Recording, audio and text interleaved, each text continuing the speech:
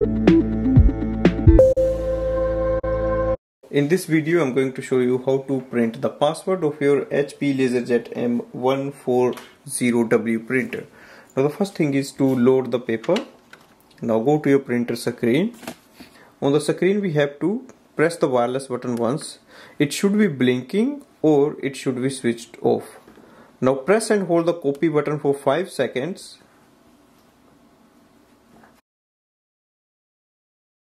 Release it.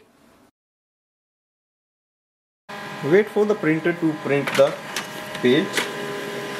So that's the printer configuration page. On the configuration page, look for the page with Wi-Fi Direct setup or Wi-Fi Direct name. It displays the name of the Wi-Fi Direct and Wi-Fi password of the printer. So this way we can print the password of this printer. Thanks for watching.